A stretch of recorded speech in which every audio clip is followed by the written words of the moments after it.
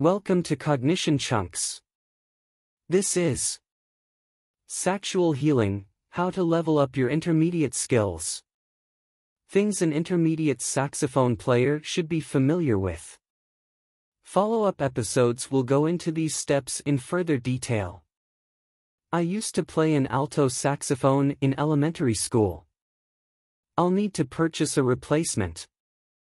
An intermediate saxophone player operates at a level where technical skills, theoretical understanding, and musicality come together to allow for more expressive and complex performances.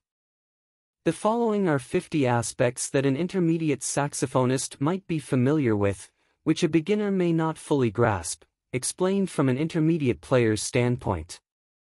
Techniques and articulation. 1.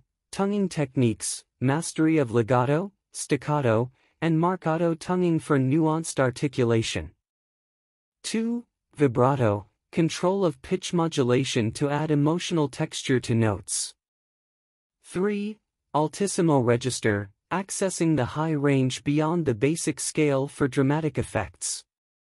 4th. Growling, producing a growling sound using the vocal cords while playing for added texture.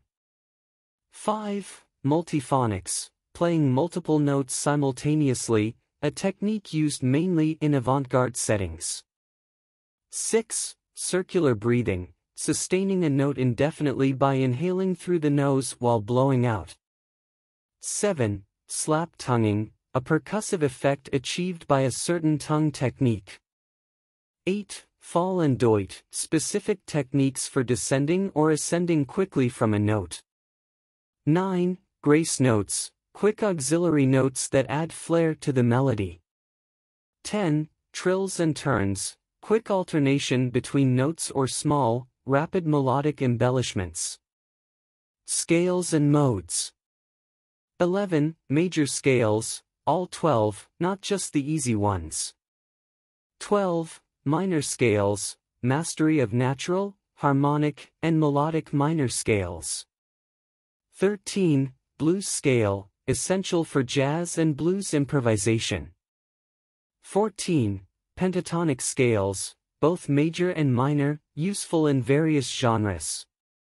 15. Modes, understanding Dorian, Phrygian, Mixolydian, etc., for jazz and more. 16. Diminished scales, for playing over diminished chords or adding tension. 17. Whole tone scales, useful in certain modern jazz contexts. 18. Chromatic scale, mastery of the chromatic scale for advanced techniques and theory. Music theory. 19. Chord progressions, understanding 2/4, blues progressions, etc. 20. Transposition, the ability to play music written in different keys. 21. Harmonics, understanding overtones and how to use them musically. 22. Intervals, knowledge of all the intervals and their oral recognition. 23. Ear training, ability to transcribe and learn songs by ear. Performance aspects. 24. Dynamics, control over volume changes for emotional impact. 25. Tempo control, ability to play accurately in fast tempi. 26. Phrasing, understanding how to group notes in a musically satisfying way. 27. Stage presence, engaging the audience during a performance. 28. Improvisation, crafting coherent solos on the fly. 29. Ensemble playing, ability to blend and adjust in a band or orchestra setting. 30. Sight reading, reading unfamiliar music accurately in real time. Instrument care and gear. 31. Reed care, knowing how to pick, adjust, and maintain reeds. 32. Cleaning, regular maintenance and cleaning of the saxophone. 33. Minor repairs, understanding how to fix small issues like a sticky key. 34. Instrument choice, knowing the difference between various brands and types of saxophones. 35. mouthpiece choices, understanding how different mouthpieces affect your sound. 36. Ligature options, the role of different ligatures in sound quality and control. Styles and genres. 37. Jazz articulation, mastery of jazz-specific articulation techniques. 38. Classical tone, producing a tone suitable for classical performance. 39. Funk grooves, ability to perform in syncopated, rhythmic funk styles. 40. Latin rhythms, understanding the rhythmic aspects specific to Latin music. Professional skills. 41. Networking, making contacts in the music industry. 42.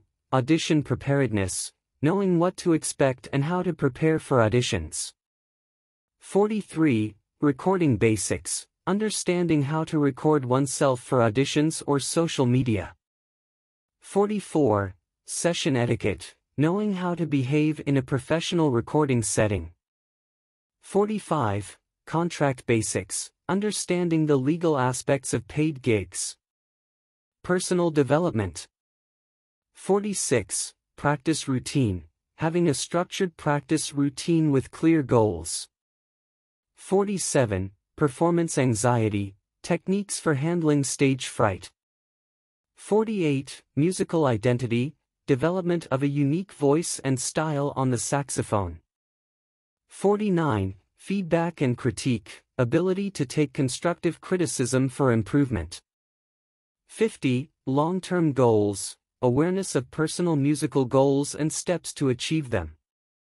As an intermediate saxophonist, these elements become integral to your development, allowing you to tackle a wider variety of musical challenges and to express yourself more fully through the instrument. Well, CognitionChunkers, we've reached the grand finale of our melodic escapade into the dynamic world of saxophone playing. What a musical odyssey it's been! From conquering the blues scale to navigating the intricacies of tone control and dynamics, we've unraveled the mysteries that often daunt intermediate saxophonists. If you're at the point where you can talk through your sax but still feel like you're missing some vocabulary, then this episode was for you. We didn't just cover techniques and exercises, we delved into the theory, the jazz lineage, and even the physics of how sound travels through your instrument. It's not enough to just play notes, understanding why and how can significantly enrich your musical journey. One of the salient points of today's episode was the idea that advancing in your skills isn't just about practicing more but practicing smarter. It's about setting goals, tracking progress, and also giving yourself the freedom to explore and make mistakes. Remember, in the world of saxophone, or any instrument for that matter, mistakes are just stepping stones to mastery. Special thanks to all the seasoned saxophonists and music educators who contributed their wealth of knowledge to today's episode. And a little artificial intelligence sprinkled in never hurts, right? We're all part of this riveting educational experience. So, what's next for you? Advanced techniques? More complex music theory? Or diving into a specific genre? The choice is yours, but now you have a roadmap. Before you go, don't forget to like this video if you found it beneficial. Share it with your fellow sax players or anyone looking to step up their game. Oh, and if you haven't yet subscribed to CognitionChunks, hit that button to join us in future explorations into the mesmerizing world of knowledge, replete with that nerdy humor you've come to love. In closing, the path to becoming a sax virtuoso is long but filled with a plethora of rewarding moments that make the journey incredibly worthwhile. Keep blowing, keep growing, and remember, it's not just about the notes you play, but how you play them that defines you as a musician. Stay tuned for more knowledge-packed, fun-filled episodes. Until next time, keep those scales and arpeggios humming. Was this accurate? Did GPT just make up a bunch of stuff that does not exist or does not make sense? Find out next time in the Cognition Chunks follow-up.